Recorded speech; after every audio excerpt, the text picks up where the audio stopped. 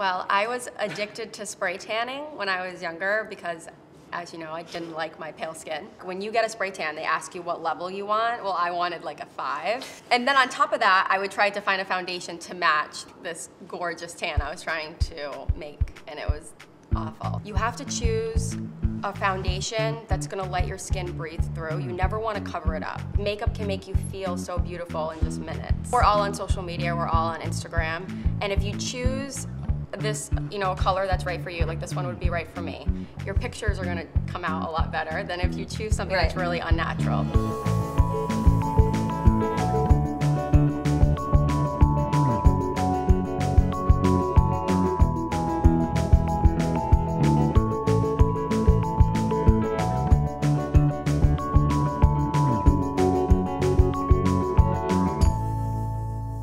If you are at the beauty counter and you can't decide, you're kind of torn between what foundation to use, oh, maybe I'm this shade or this shade, you simply just pick the ones that you're basically deciding torn between. You want to put it on the front of your hand because it matches the face. And this wand is great because you really just need a little bit. It's actually called a doe foot.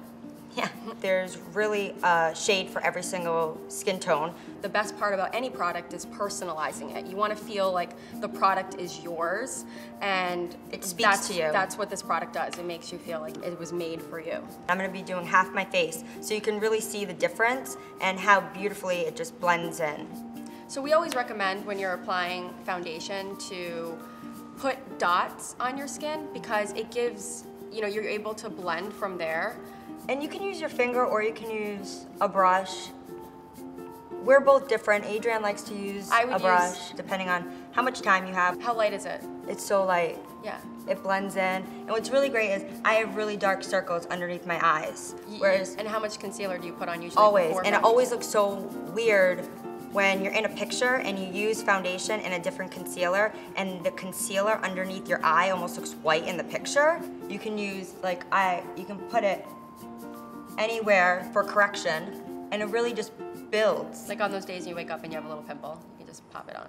To have something that's literally checks off every single box, redhead friendly, good for sensitive skin, it has all of those things into one little bottle. That's why we say magic wand, magic product. So our favorite thing to do right before we go out is to make sure that our look is locked. I should be a makeup artist. Yeah, I should have said something.